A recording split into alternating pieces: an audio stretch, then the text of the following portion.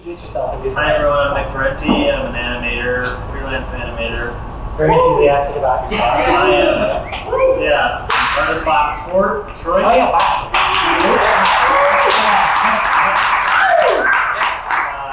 And I'm going to be going over some fun little shape layer things you can do in After Effects to speed up and animate complex scenes. So I'm going to be talking about this job I did at Gunner called It was for the bank, Synchrony Bank. I'm just going to play it first and then I'll dive into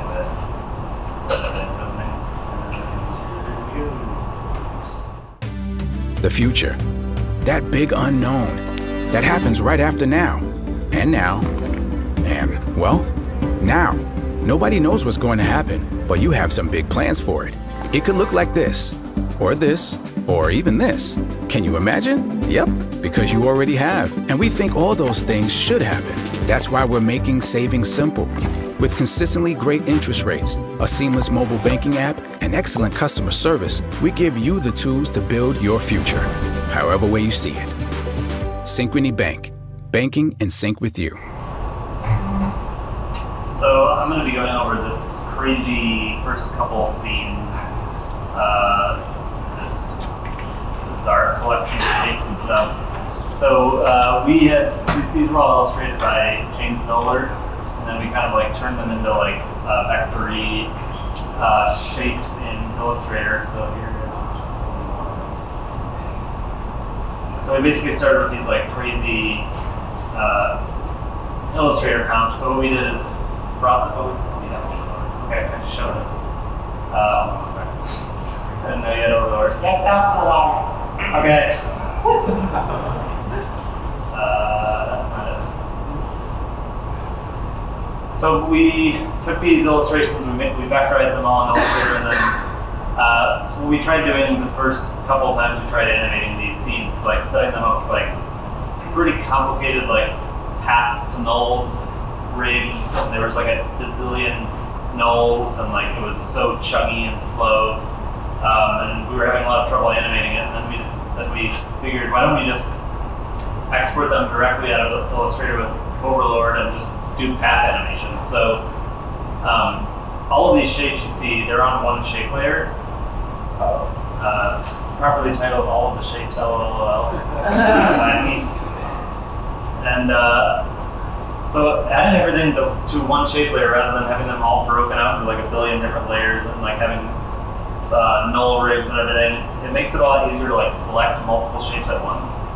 So like if I want to animate these, I think I have it set up like just okay. So like if I want to animate like this whole row of shapes, I need computer Julie. Oh wait. I'm just trying to hold. Okay, never mind. I'm good. So if you want to like click and like drag like a bunch of shapes, you can do this pretty quickly and easily. I did everything on shape layer at this point. Yeah, it's wacky. So like, this is maybe not the best example, but like pretty quickly, I have two things animating like super easily and quickly, just because I keyframed every path that you see in this whole menagerie, and then drag them, and then boom, there we go, off to the races. But that's all on one shape layer, right? Yeah, it's all on one shape layer. And then another one we did, this scene, was built with masks, which is even cooler because the one issue with building everything on shape layers is that you can't lock layers within a single shape layer, which makes it kind of hard. So what I would do is, like the way I actually approach this is just like by turning stuff off if it overlapped, and like animating like a thing at a time or like one row at a time, and then going from there. But if you build everything with masks, mask shapes have the ability to lock things. So you can like even easier just like click and drag and like select a certain shape.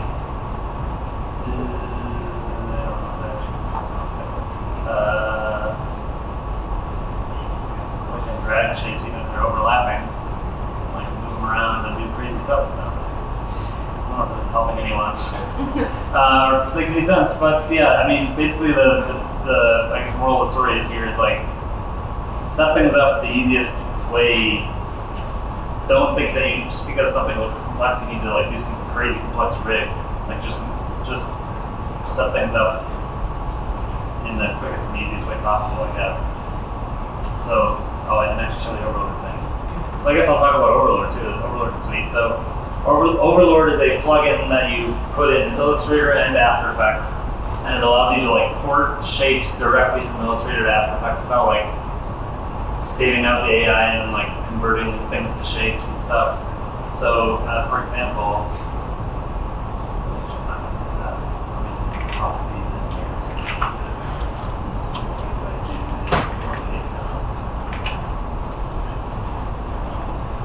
I do have Overlord installed. Yeah, I know.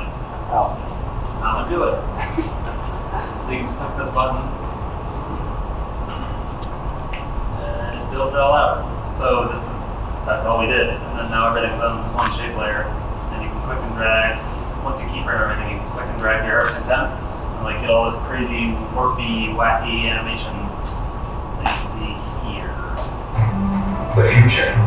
Yeah. So like there was like 2 or 3 days, like I don't know, maybe not that long, but like a couple days spent like trying to do this. Like, I didn't actually have.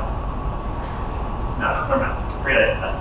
There was like a couple days spent like trying to do it in this like crazy rigged fashion, and like we just did this shape thing, and I'm like, we had to animate it in like a day, so it was kind of crazy. So that's that. And then I'm going to talk about this thing, which is also entirely built with one shape layer. This hotel is all on one layer. And I kind of did this a while ago. I did this kind of just for fun, but there is some benefit to building stuff all in shape layers.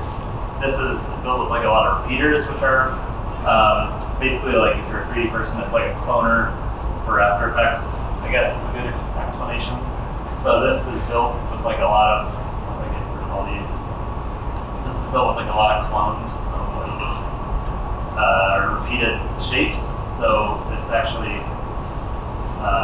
kind of a quick way to work, and like everything's all in one shape layer, so it's super tidy if you ever have to hand anything over. I guess it's maybe a good way to do it, maybe not, I don't know. I labeled everything, so if anybody ever needed this, they could tell what it was. I don't know, shape layers are cool. Well, to select multiple paths, the shape layers have to be in one shape layer, right? You can't select paths from different shape layers together. Right, but this is not really. And that's the key, right? Yes, that is the key for this stuff. But that's doing this morphing shape. Yeah. So yeah, I guess if you need to morph multiple paths, setting them on one shape layer is super key, because if these were all separate layers, you wouldn't be able to do this. And this is like everybody's doing animation like this, and so this is a good skill to have if you're trying to get better at After Effects. Thanks. Thank you for bringing it up, because I don't know what I'm doing. No, I'm serious. You know what I'm I mean, serious. right? Thank you, actually. Well, I know what it's like to be up there, because You're an animator, not a speaker. We get it. Exactly. as all of us, basically. I am not good at words. So yeah, questions? Anybody have any questions? Interact. Yeah. And curiosity, is Overlord free to download or open source or anything? No, it's $40, I think.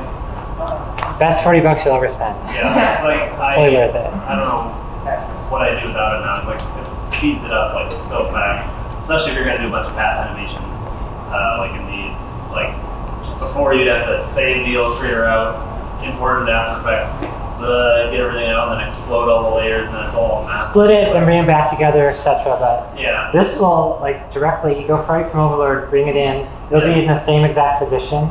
Yeah. And it can even kind of. It was like 5 seconds. Yeah, and it's even kind of. There's some interesting settings. Like you can set everything so like they're parametric, which is cool. So like if you have like a cube, it'll come in as a parametric shape rather than path data. Or you can also set them to be on separate layers if you do want things on separate layers. So you can like do that, and then now every shape will be on a different layer. So if that's better for you, I do it both ways, depending on what the purpose is. Is it renaming up here? Layers? It's just like naming them generic layer names. I know there is a way to do it. I've done it before where like they actually come in with names. I don't remember how. I think you have to like set it up a certain way. You have to name them in Illustrator. Probably that's it. Or the layers that. Did you not name your shapes in Illustrator? No, definitely did not. This is all just like, just a bunch of rectangles. I think if you put everything on like separate layers and name these, I think it'll come in named. I'm pretty sure. I think I've done that in the past. Let's see what this is. I want to show you some paths, nulls. Yeah, okay, this is, see all these nulls? Like this is kind of how the other two scenes were originally set up. Which paths to nulls, like for something like this where there's a bunch of like gridded boxes, it's like a cool, pretty like good way to animate, but it takes forever to set up, and it's like, if somebody else jumps into this, they're like, how the hell do I, what even is this? Like there's so many nulls everywhere, and there's like 5 trillion layers in the stack. So that's, just having it all in one layer is like pretty cool. Yeah. So you find that whether or not you're painting on your file, that will impact how you build, or you build the same? Yeah, because I mean, for speed's sake, sometimes being messy is better. But like, if I know I'm going to be working with somebody, I'm going to like, especially like, either I'm going to work or build stuff in specifically in a way that's organized, or I'm at least going to like go organize it before I can give it to them. Because like, giving somebody an organized file that takes like an hour or 2 for you to organize is still going to be faster than them like taking all day to like just try and figure out what the hell's going on. You know? So I guess preferably build in a way that's organized, but it's not always the case. Yeah, right. Someday maybe. Yeah. How do you get your macros? Did you find that? Did you find out interest? Well, I'm sorry. Oh, I didn't do any of the illustrations. This is all James Noller, and he's a genius. So that's how he found him. He's a genius. I don't know. Like I wasn't part of that part of the project. So. So you were supplied with the original artwork? Yep. Yeah. Was it something that was in their bank or part of their? They had. It was kind of. They had, I think, a part of a color palette, but Philip James and Nick, who was the creative director on this, Nick Borshi, they worked and like created this like beautiful color palette for this. Okay. I guess as far as the way I find colors, I don't even have a good answer for that, so let's just stick with that. So you did this for an agency? Or? Yeah, I worked at a studio. Okay. Your work was already established probably by the agency. Okay. Yeah, and it was at a studio and they were working with an agency. So there was a lot of back and forth. That's for Overlord super helpful because often we get artwork given to us made by people who don't do motion, so they don't know how we want it set up. So they didn't build it that way. Was it digital or was it? This was designed. What? The original artwork was it? No, the original artwork was all just like purely illustrated. So we had to go over that. It was on a board. Yeah, we had to go over that artwork and like vector it out. And like the vector, I wish I had my Dropbox in there so I could show you. But I mean, it looked roughly like this. It was just like there was some interpretation to be had with like taking the original artwork, but overall, it was pretty much tracing it over in Illustrator, making everything clean shapes. Anybody else? Scott, you have a question?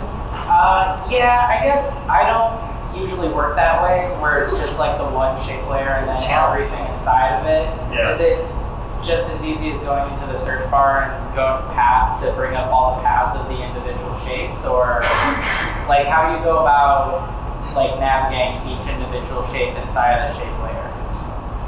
I think this, even though doing it on, I kind of just did this. Maybe it wasn't even a good thing to show because I kind of just did this just to see if I could. But for this stuff, like the benefit of having it all in one shape layer is because you can select everything at once. Like with multiple shapes, in separate shape layers, you can't do that. Right. I mean, you can't like select the path on one shape. But like if you wanted to animate the path on like that blue triangle specifically. Yeah. Like how would I do that? How do you navigate? Right. Yeah. So okay. All right. Thank you for organizing this better, Scott. That's a good question. So like when everything's on shape layers, I would just like I'd have to just go through and turn stuff off if it overlap, which is kind of like it's kind of annoying. but it worked out. Well, the other way to build this, which is maybe even better, I can't exactly remember how I did it because he built this one, is building stuff with mask paths and then doing fills on the mask. Because this way you can like lock this stuff, just like you can lock layers, which is pretty tight. And I wish they would add this to shape layers. Like why you can't lock shape layers beyond me. But like here, like if you want to animate the triangle, is that the new name? No, it's not the name. Trust me that you could just like lock everything else and just select the triangle if you wanted to, which is super cool. Okay. So I think what he did is, oh, we copied the okay, that's right. Okay, so he's like Control C, and then I think you go and do the path. That's the path. Paste shape. Let's do it. Maybe this will be helpful for us to see. I'm doing it right. So if you copy a shape in Illustrator,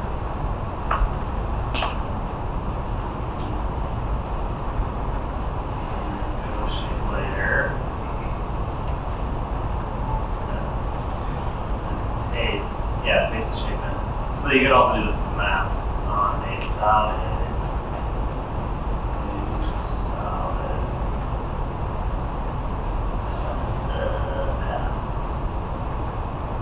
So this would be a way to build it. So paste the mask out. Yeah. And then you can do, then you can add a fill over your fence. Is that here? Fence. Left down, left right there. Yeah, sync mode. Load time. So then you can like add a bunch of different fills. And you can, this is the important part. You can select which mask to choose which fill. So like this is a way you can build like this thing. And then you can lock each individual layer, which is cool. So this is maybe even better than building on one shape layers, building it with mask paths using fills. That's it, I think. That's so good. Yeah, I just have another question. It seems like in the final version of the animation that's been released, you added texture as well. Yeah. I'm curious, how did you add texture though? I am curious. Yeah, actually I can show you that. The texture is all done with the dissolve blending mode. That helped use too. Oh shit. No, you turned it off. Why did that work? I thought it wasn't there. Oh yeah, it was there. Okay. So this is the yellow gradient down here. So dissolve is just a blending mode. They were all just normal gradients to begin with, and you just turn on dissolve and it gives it that cool texture. So these like dissolve layers were also masked with the original shapes. And I just like parent paths. You can tie one path to another. I guess I can show you that too. Here, let's do this demonstration now. I'll show you guys this. Live After Effects. Live After Effects. After Effects after dark. Woo! Whoa.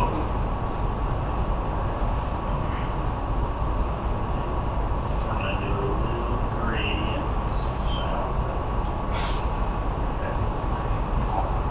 Sick. Put this on dissolve.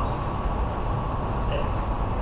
And then what I did is like I just duplicate the layer right.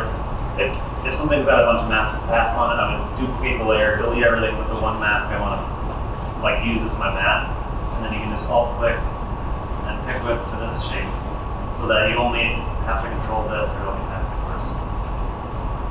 L and then. Then you control this one, and it also controls the mask layer, or the mask layer. So that's how we mask those textures on. Anybody else? I don't seem to know. Ta-da! The end. Yeah.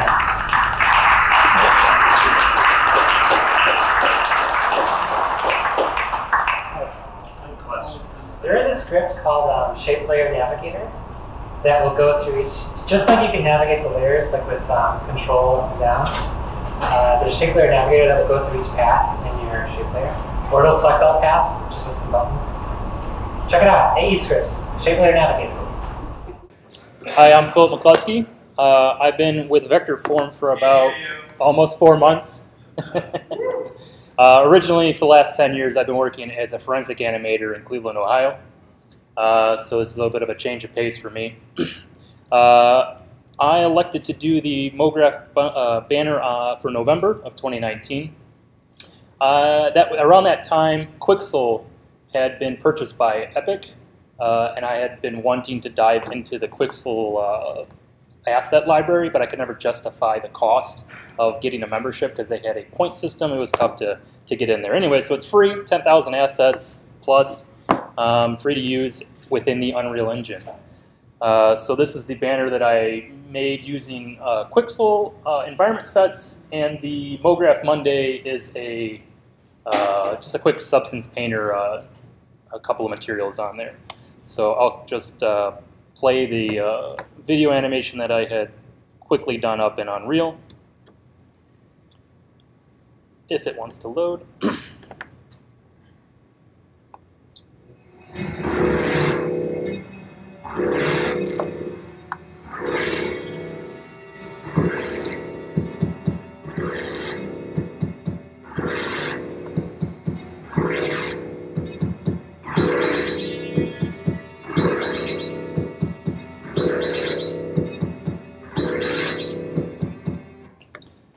So that is Quixel and Unreal Engine. Has anybody used Quixel and Unreal?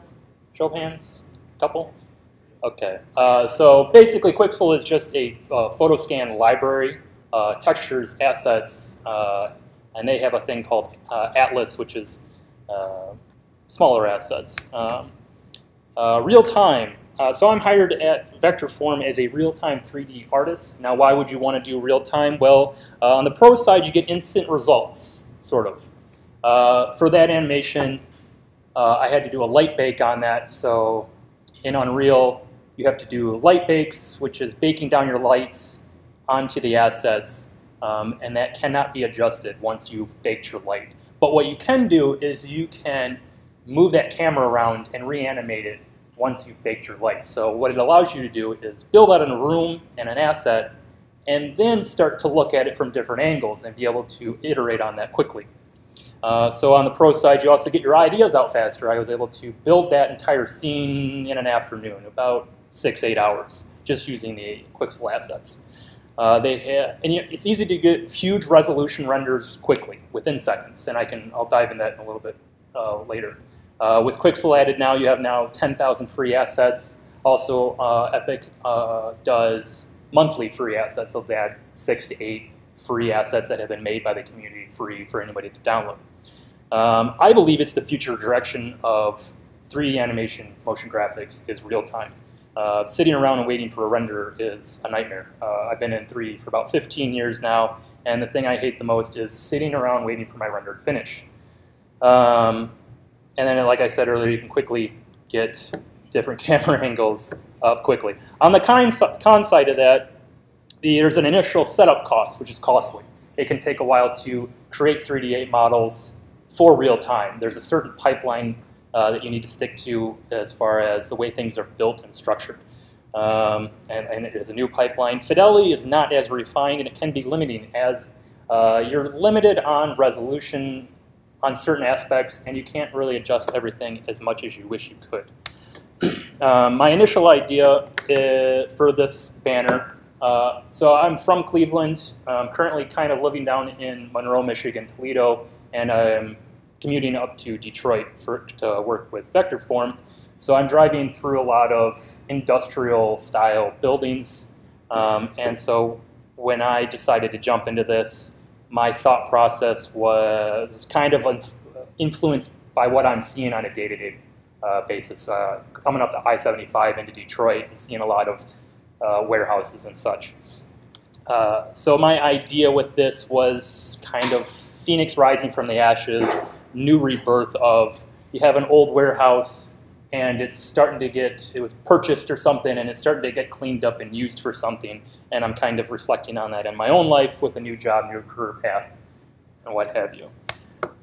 So what I talked about earlier about huge resolutions quickly. This is an 8,000 by 4,500 resolution image that I created in about 10 seconds. That allows you to zoom in to the same image with that. You get a little bit of compression here with PowerPoint, but you get the general idea that you can create a large asset very, very quickly through Unreal.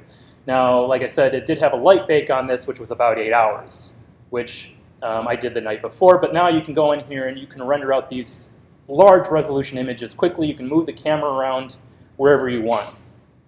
In some objects, you can make dynamic and you can move them around and it won't affect your light bake as much.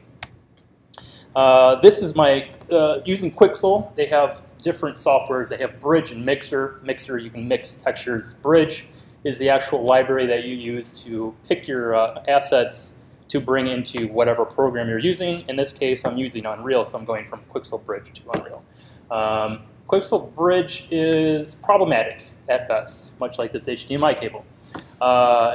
It has issues with getting the plugins and meshing well with other software. So if you're going from, if you're on a PC or a Mac, you may have issues. And now it's dead. Okay. Anyway, so this was my asset library for creating that image. I have about 50 assets, decals, assets, 3D objects, straight from the Quixel library. So those are broken down into 3 sub themes here. We have surface textures, you have 3D assets, and then you have atlas, which is what Quixel calls, it's decals and scatter objects. So you can get plants, rocks, and smaller things that you may just want to paint in and kind of make things feel lived in. And I'll dive into decals in a little bit. So for this scene, I initially blocked out the warehouse and the hallway was the main focus. So the flooring and the walls and the ceiling are just made with Unreal polygon assets, and then the some of the brick walls in the background and the support beams are actual Quixel assets. And I did use Quixel textures for the ground and the walls as well. This just runs through me adding in more details. A lot of this is just 3D objects I just quickly placed around, and some of it is painted in. Within Unreal, they have a very good asset painting tool. So you load up your brush with physical objects, and then you can kind of just paint them around where you want them. It's very nice for just building out, getting your ideas out virtually quickly. This is for my light bake with no textures, and then there you have the textures, and also I have post-processing elements that are enabled on here. For the Mograph Mondays header, I dumped it into Substance Painter and just threw some basic textures on here. After I did this, I really wanted November to be more of a hot red iron kind of a texture. So within Unreal, I just simply plugged my texture map into the emissive color, which is just this particular line right here. And you can't see that at all, so that's good. Yeah. So what we're just looking at is this particular, man, that's terrible. This one right here. We're going right here for emissive color.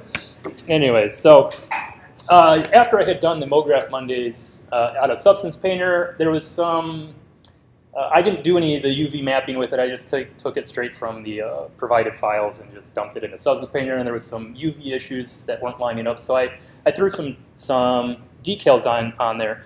The green boxes, when that pops back up, the green boxes are the decals. In Unreal, you use decals to break up your textures so you don't get repetitiveness all the time. You can use those to really bring to life your scenes. I really focused on that hallway more time than I should have, but you can see all those little pieces of white circles. Those are all decals.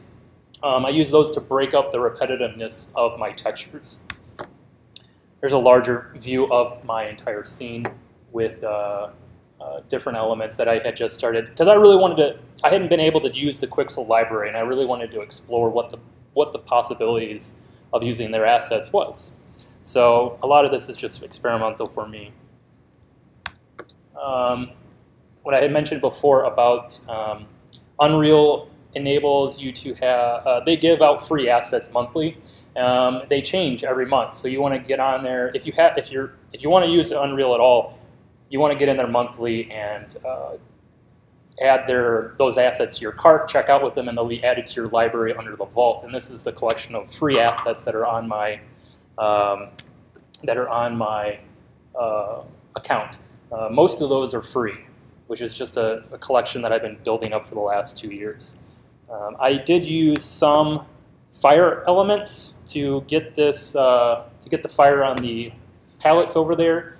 That was a free asset that I downloaded from Unreal, and it has the light system built into it, the effects built into it, and you just simply drag and drop that wherever you want to have some nice fire and smoke effects. And I just thought it kind of added a little something to it. But again, it was experimental for me, figuring out how this all works. And yeah, so there's just a couple more shots of just different elements of what I had worked on. So, any questions? Yeah. So I'm an offline rendering, dinosaur, as we would call it. I fought with a vendor a few months back in terms of delivering something that they had built on Unreal. And since I don't know anything about real time, you seem like a good person to ask. Is there an effectively max resolution that Unreal can help with? Limitations of your computer, really. I was told it can't do above 4K, up and down. I mean, I rendered out an 8,000 by 4,500 image, so. Right. Yeah. I mean, I think it's limitations of memory, RAM, or I think it's limitations of your computer, as far as I'm aware. As I suspected. Sounds like misinformation. Some You heard it. didn't support textures over 2K, some didn't support textures over 4K. That's probably where some of those limitations come from. They just out. But even 8 years ago, GPUs was support 4K. And with GPUs, you brought. They just didn't want to do it. No, they did not. Thank you guys. I have a question. You mentioned decals help kind of break up the repetitiveness and kind of what you're used to seeing. I was curious how that worked because my understanding of decals is just that it's pasting an image or something onto a surface. No, so you have that green box, where the texture is being applied. So this decal is actually this oil drip. And I use those sporadically around different areas to break up, like I said, just to add a little bit of more lift into it. Those can be moved around and used in a variety of ways. I also use them, it doesn't show up really well on here. The ground is very, very repetitive, so I use the dirt texture to break that up, as well as leaking kind of a decal up on the ceiling. Yeah. So this is great and everything, but what's forensic animation? What's forensic animation? Yeah. So I worked with a lot of lawyers and doctors. They would give me their case file and say, make this into a 10-minute presentation for us. And then they would finish by saying, if we lose this case, it's your fault. So I wanted to get out of that. I would create crime scenes, shooting scenarios for police shootings, car accidents, like that. And you did all that in Unreal Engine? No, I did that in Maya. Okay. You use those to in court? In court, yes. Yeah. I worked with a couple different expert witnesses.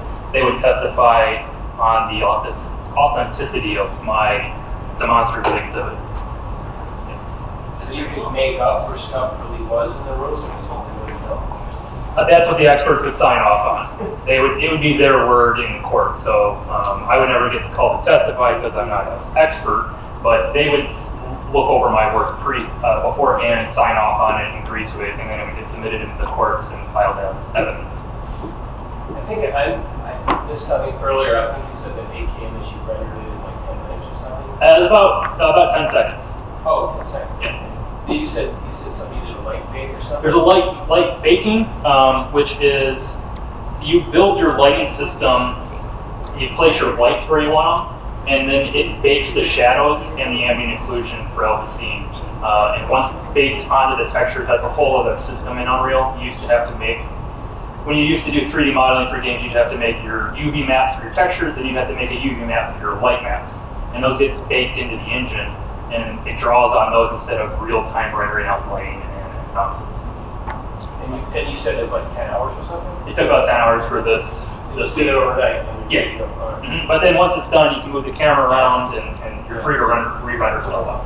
Yeah. So, was any of your animation reason that someone got like a couple of them I had. A couple of them people went to prison. Yeah, there was a couple of shootings where they were found guilty, and there was a couple with SWAT cases where I was able to get a family who their father was shot by a SWAT sniper. Their family was awarded $14 million or something like that. So. I love how everyone's like, you had me at yeah, on that same note, I also worked on the Oscar Pistorius case in South Africa. So, yeah, that's their. I'll name drop my. Nobody wants to hear about the real. Yeah. Quick question. Did you ever try using like the ray tracing stuff in Unreal? Or like that? This actually had it on. I do have an RTX card, and I clipped it on. I didn't have too many elements in here that would have utilized it. Really, what that is for reflections, glass textures, and I didn't really have a way of showcasing that too well. Yeah. And what took the music behind the video sequence? The music was a random track I pulled off of free license website. I can't recall it. I'm sure I could. If you wanted to know, I could dig it up for you. Okay. So if you were removing something in the scene, having major lights, is there any possibility for casting the shadow, or is? If you've made it a dynamic object before your light map, yeah, you can move around. But most of the stuff I created is just static. Once it's placed, it's placed. If I move it around, then there's going to be a black shadow where it was. It just takes a little bit forethought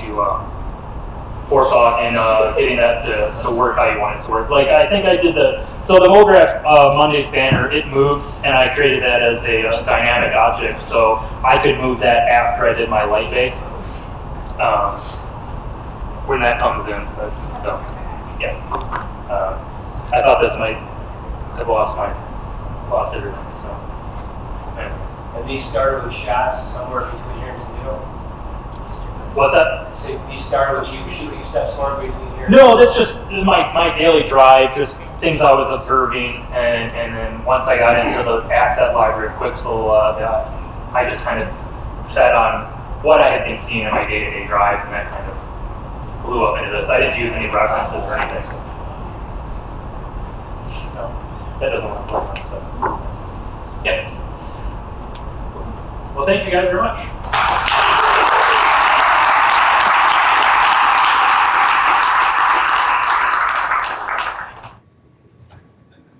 All right, cool. Sorry. Okay, go. I'm John Einselen. I'm the motion design lead here at Vectorform. I've actually been working here at Vectorform for just over 12 years, and I got to do the January banner this year. So the main concept that I wanted to try for this banner was to do 3 states of matter. And so I kind of wanted to play around with solid, liquid, and then gas. I also wanted to use this as kind of a good opportunity to learn some new tool sets that I hadn't really used before. I know last summer I had started using Blender just kind of in a utility space in our pipeline here at Vectorform.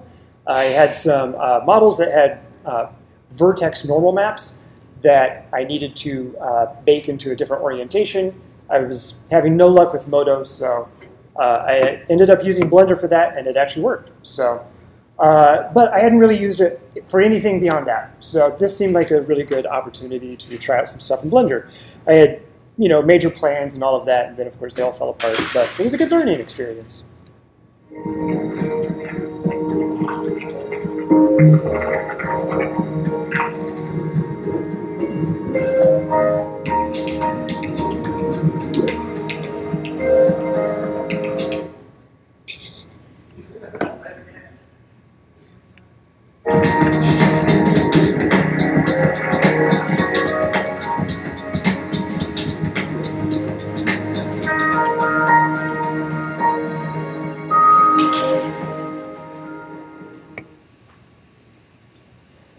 So like I said, I had grand plans. I went through a full storyboarding process, and I wanted to do like seamless transitions from like a frost-covered block of ice to something that was like liquid and moving, and that quickly fell apart. But I ended up doing all of the storyboarding in Concepts app, which I highly recommend you check it out.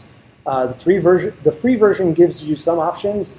If you want to make your own brushes, like I've done, then you end up having to pay for the Pro version. But it's pretty capable. It's available for iPads. It's available for Windows computers and other tablets like that.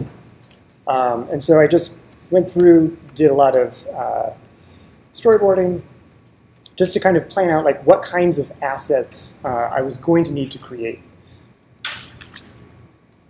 So that's what the video did not turn into.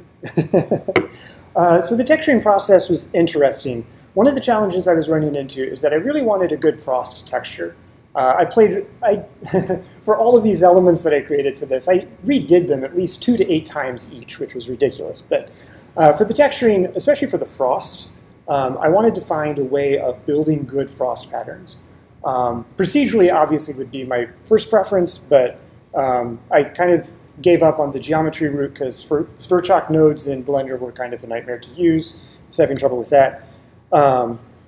So for Frost, I, of course, then started going more towards the image-based route. The cool thing is you can find a lot of like Creative Commons and free-to-use textures, but none of them are tiled. And so I wanted to find a new way of creating a tiled texture.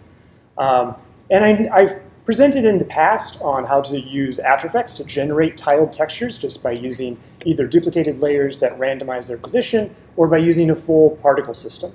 That's something that I've presented on here at Mograph Mondays before. In this case, I kind of wanted to go with something that was a little bit smarter and would actually kind of fit the particles together better. Because I didn't want to just overlay a bunch of random texture samples on top of each other. I really wanted something that felt like it fit together. I tried some stuff, I even tried GIMP, but Texture Synthesis is a free library on GitHub that actually does a pretty interesting job on some textures. This actually got me pretty close, but I wasn't terribly happy with like the photographic source. So you can still see where there's some, poor blending at some of the edges and stuff like that, but it actually tried to intelligently fit all of those pieces together and generate a tileable texture, which was nice.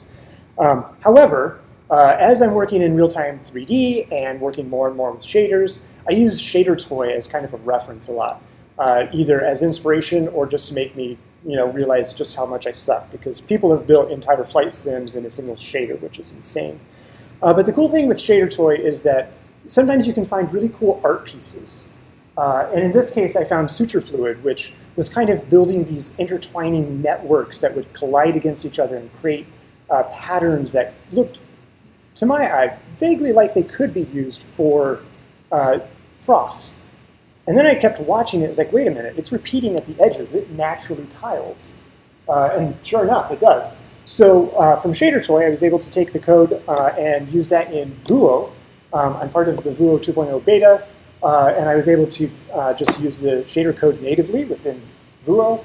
And then output, I was able to modify the code. So instead of rendering the nice visuals that you see on Shader Toy, it actually gives me sort of like a pseudo UV map, or normal map rather, where the red channel is kind of like a horizontal axis and the green channel is a vertical axis, and then the blue channel kind of gives you the lines that are creating this pattern.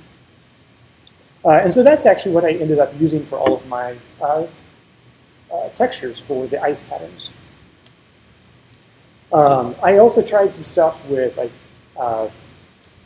like caustic patterns and stuff like that, and I actually got some stuff rendered out and working, and it was all seamlessly tiled and everything. And then I ran into rendering issues. So speaking of rendering issues, I did pretty much the entire project in terms of 3D in Blender. It's fairly well known. It's a free and open source 3D creation suite. And this was kind of my first actual project using Blender. It was pretty interesting. I would say after spending a month of troubleshooting and debugging issues constantly that at least I'm over the first hump. I'm a lot less intimidated by it now. And there are some nice things that I like about how they've set up the interface and things like that. So yeah, it was funny. I actually did the Fluid Sims back in November when I was starting to think about doing this project. I had a little bit more time to plan on this one than I usually do. And I had some early successes with some just really easy smoke simulations, which gave me a false sense of confidence, which was then quickly destroyed. I also used the AMD ProRender, which is a free CPU and GPU-based rendering engine. All of the cool kids just were, kept crapping on AMD, so they had to build their own render engine for anybody to be able to use their GPUs. The interesting thing is it is actually completely cross-platform and works just fine on NVIDIA cards as well. So this is not limited. There are plugins or integrations into pretty much all of the major 3D apps. Fair word of warning, we use Modo for some of our real-time 3D modeling here at Vectorform because it deals pretty well with a lot of our polygon modeling. And unfortunately, the ProRender integration in that does not work. Just absolute garbage. Fatal crash every single time. The cool thing is the plugin for Blender actually works way better. And it only got out of hand a little bit. For animation and compositing, I, of course, did all of that in After Effects. And you know what that is. One of the curious things I ran into is that I wanted to do all of these 2D line animations. So it wasn't just like a 3D animation, but I wanted to add a lot of like 2D elements as well. One of the challenges I ran into is that I could very easily create an array of radial lines and everything just using the shape duplicator. The problem was I needed to randomize them, and I couldn't figure out how to do that. So if anybody can tell me how I can randomize the starting point of an array of lines in After Effects, please let me know. Because what I ended up doing is just creating an entire expression system so I could control all of my layers from a single layer, and then I could develop on one layer, figure out all of the controls that I wanted, and then just duplicate it 100 times, and then it gave me what I wanted, which is silly, but a lot of this project was. So, the other thing that I did was I built a plugin in After Effects that would allow me to relight everything dynamically.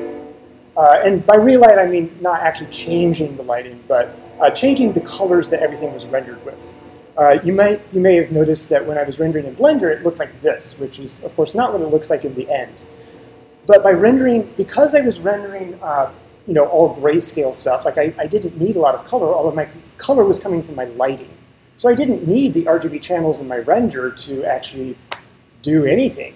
So I could use them instead to separate all of my lighting passes. So what I did was I applied self-illuminating materials to the background M, and then I just set up flat panel geometry through the rest of the scene in green and blue, and then that allowed me to then separate all of those elements in post. Come on. There we go. So this is the red channel. Here we have the green channel. This is kind of like my bigger fill. And then here's the blue channel, and this is kind of my accent color. And then so from here, in post-production in After Effects, I could then just very easily change all of my lighting colors. And there was no issue with that. It was a lot of fun. And plus it means that I didn't have to make up my mind about what color scheme I wanted until the very end. So in terms of editing, I did all of my own audio Foley effects for this one, which was interesting and not always successful. My cracking ice kind of sounds a little bit more like the Demogorgon from a popular Netflix show. But for the most part, it was still a lot of fun. Underwater effects work pretty well if you grab like a cutting mat and you just shake it next to the microphone. I did all of my audio in Reaper, which is a digital audio workstation. We use that here at Vectorform as well.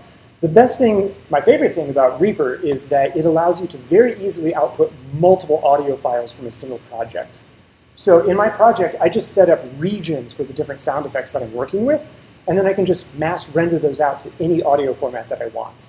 So I can do all of my effects in Reaper, I can output to separate named files, and then in Premiere, I can just very easily put all of those pieces together.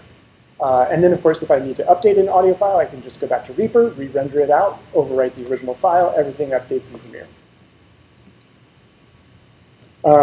For the music, I ended up just using a track that I downloaded from AudioBlocks when I started like a free trial a number of years ago. Like I say in the slide, I can't exactly recommend the quality, but they periodically do like 7-day free trials. Just whatever you do, make sure that you cancel before it's over, because they will charge you a credit card. And the nice thing about audio blocks is that you can download, now granted during the free trial you get like 10 downloads a day or something, but if you have a subscription you can download unlimited music and stuff from that site. I almost did some cuts using Audio Tracks. Audio is a slightly newer company. They have pretty standard licensing prices in terms of like, they're very competitive with Premium Beat. It's about $50 per track. However, they are offering a $200 lifetime membership, which I was tempted by, but thankfully I've held off so far, but I will probably end up spending that money. So this was one of the alternate takes that I did.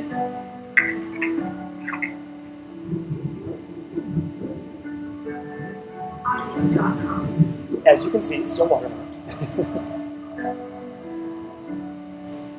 I also did one that was a little bit more high impact.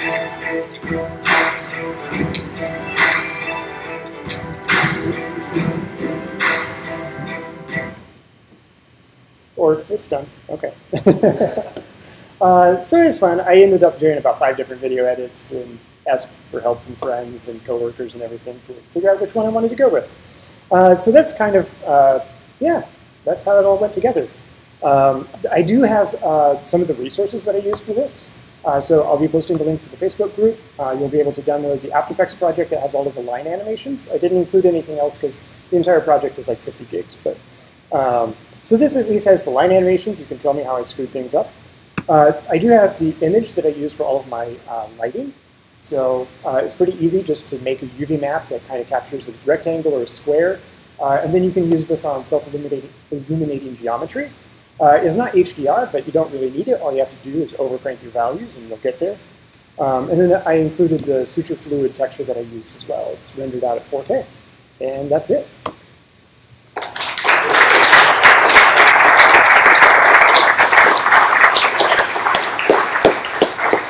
So I did keep it to under 20 minutes, right? I think so. Yeah, okay, we're good on time. Question. Actually, I have one. So you're that line array that you're trying to figure out? Yeah. Yeah.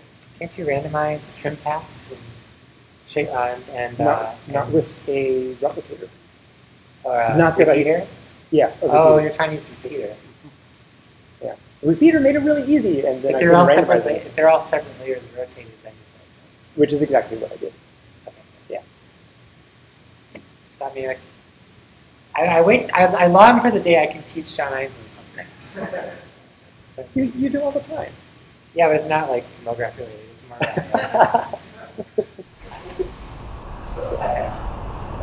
questions.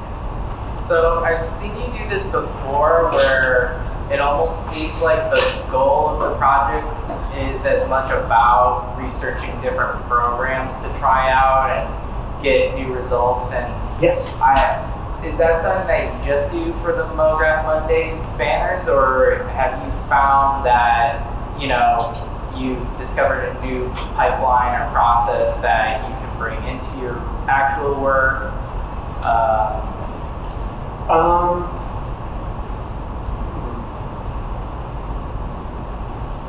It's something that I do constantly. So whenever I'm faced with a problem, like the existing workflow may not be enough. Now, granted, I also get very stuck in my ways. Don't get me wrong. Like if I have a tool that works like a hammer, then everything's a nail. But at the same time, like if I'm faced with a problem and I can find another tool set that will make it easier for me, then that's really cool. I don't have a good example right off the top of my head of something that I experimented with for Banner and then I used in the client project, but these are a lot of the tool sets that I use just in my day-to-day job too. Vuo is hopefully eventually going to replace Apple's Course Composer because Apple sucks and they're killing everything that I love. So Vuo as a node-based visual programming environment allows me to do a lot of things that I can't do because I don't really want to program day in and day out. So I can do a little bit of code, but that's about it. So a node-based visual programming environment makes it a lot more accessible for me, makes it a lot easier, and it's actually the exact tool that I'm using in the lobby right now. So when you walk off the elevator, you see the vector form logo animating with like the text at the bottom and everything. That's all dynamically generated. It's all procedural animation. I built all of that in Vuo. I don't know if that answers the question. Yeah, absolutely. What are some other uses used for Fluid, or is that just for like DJing stuff? Yeah, Fluid, yeah, it's particularly popular with video DJs. That sort of thing. You're right. Yes. Is left and right click still backwards in Blender? Did they check that over? Okay, so I did all of this in 2.81. In 2.80, they actually fixed that. Okay, because the last thing is 279, and I just want to die. Yeah, yep, likewise. Yeah, 280 did make a lot of good improvements. When you set it up, you can immediately ask it to use industry standard shortcuts, which means that your WER keys work just like they do in Unity and other programs. So you have quick access to transform, rotate, scale, stuff like that. The downside being, of course, that everybody tries doing Blender tutorials online and they're using the default old-style Blender shortcuts, and so you can't follow anything. It's a disaster. But and when you convert, when you switch to industry standard, it breaks all hotkeys, like other than the standard. Yeah. So, yeah. Come on. For Blender, you said you ran into a lot of bugs and stuff. How did you overcome them? Like friends, support, or like forums? Beating my head against the wall until I didn't care anymore. Yeah. No one else you know uses Blender, right? So Now, what did you use to clean off the flood? A lot of bleach. A lot of the bugs that I ran into were actually related to the AMD Pro Render. And one of the interesting things, for a bit, I kind of toyed with the idea of like using 3 different render engines for a video about 3 states of matter, which seemed to have a certain amount of technical poetry to it. And then I gave up. But I did build like a lot of the shaders already in Blender Cycles, which works pretty well. But the downside being, in Blender 280, it supported AMD GPUs. So you could actually do GPU rendering using Blender Cycles. In 281, they removed all of that support. So they no longer support GPUs in macOS, because it eventually needs to be ported over to Metal, and instead of waiting, they just kill it. So that's always fun. But the biggest challenge I ran into with the Cycles renderer is that it wasn't allowing me to mix multiple normal maps for different channels within the shader. So for example, like I wanted my reflections to be slightly perturbed, and I wanted my refractions to be deeply perturbed to kind of give the illusion and effect of a lot of like deeper detail within the ice, but still have a smooth surface. And the Blender Cycles render didn't allow me to do that. Now, I was able to do multiple shaders in Blender Cycles and then blend them together so I could kind of get close. But with the AMD Pro Render, it gives me full control over like what normals I want to use for each pass of that shader. So if I want normals for subsurface scattering to be different than the normals that I'm using for reflection, you can do that. And so that's why I ended up kind of just using the AMD Pro Render engine for all of the ice and then for the water as well. And that's where I was running into just some really weird stuff. Like you can choose object space normals when you're applying a normal map, but it won't work. Like it only uses tangent-based normals. So a lot of the interface is there, but not everything is actually connected on the back end. So there's a lot of figuring out and finding some of the pitfalls of the pro rendering. Yeah, which was unfortunate. I ended up having to build my own triplanar mapping, which was not good. Speaking of being perturbed, so how do you feel when you're overall, I want to keep using it as a tool set. I think it's a valuable tool. It's free, there's no reason not to. Yeah. And in some ways, I would say it is certainly limited. Like you start kind of figuring out some of the limitations. But for the modeling of the M in the logo, I was able to set up like Booleans and noise displacements, and then use like multiple levels of polygon reduction to create a faceted look. And it was all dynamic, so that was nice. Like I said earlier, we use Modo, Sun, and Vectorform for just strict polygon modeling because it's a lot more reliable than Cinema. But the downside being that Modo's interface is a little bit more complex. They do have a lot of dynamic modeling for procedural modeling tasks. All of the tool sets are very different from Blender, so if I can use both of them, I will. Like using all the tools. Sometimes. Any more questions? That's it. Sweet. Well, thanks. I make fun of John, but I really like them a lot. Just, you know, a very unique workflow on things. You know. Yeah, you can clap.